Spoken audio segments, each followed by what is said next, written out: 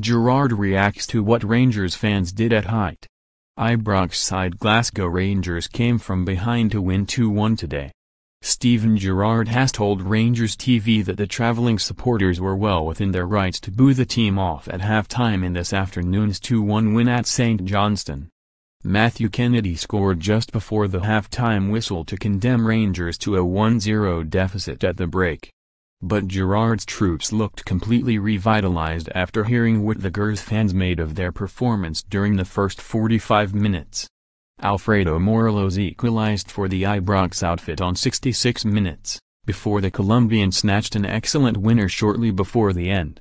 And Gerrard admits he has no qualms whatsoever about hearing how his players were treated by Rangers fans at the break.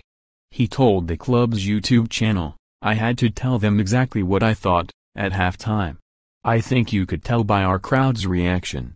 The boos were there and quite rightly so.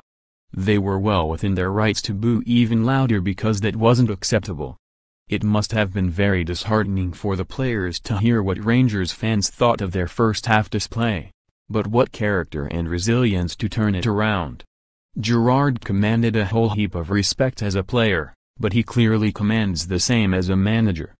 The Gers playing staff have completely bought into his ideas, and that is evident from how they turned this game around. The Blues are second in the Scottish Premiership, 1 point behind Celtic.